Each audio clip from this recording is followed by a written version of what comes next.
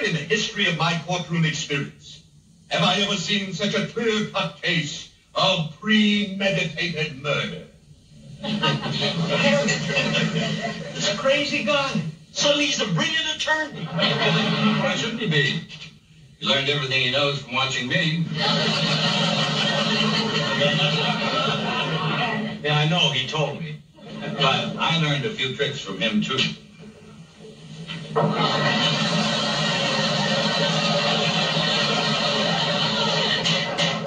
Order in the court.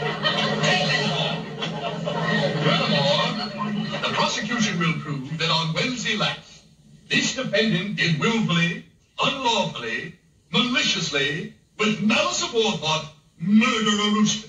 And we will demand the full penalty that the law allows. $25,000 or 10 years in jail. For killing a rooster?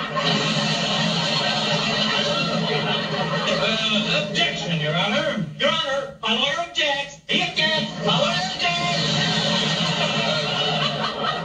Go ahead, Mr. Mason. Yes, Your Honor. Your Honor, the prosecutor is in error when he states that the penalty for this offense is $25,000 or 10 years in jail. In point of fact, the penalty is life imprisonment or death in the gas chamber. Well, objection sustained. Harry, what are you doing to me?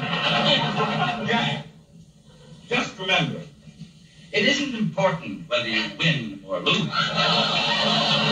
It's how you play the game.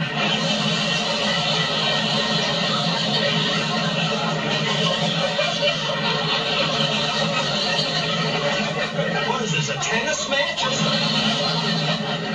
If it please the court, I should like to call my first witness.